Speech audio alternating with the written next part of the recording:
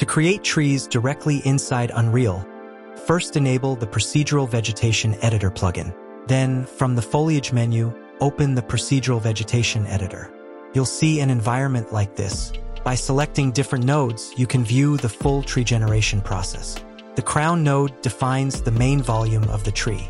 With gravity, you can adjust how gravity affects the branches. The scale node changes the overall size of the tree. With Remove Branch, you can modify the topology by removing branches. Using the Bones node, you can increase or decrease the number of bones.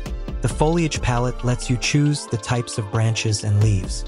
And with Foliage Distributor, you can control how many branches and leaves are generated. When you're done, you can export the tree. Make sure Nanite Foliage is enabled in your project settings. Now you'll have 3 tree types, and using the skeleton asset, you can even deform them, and through a blueprint, you can add wind animation as well.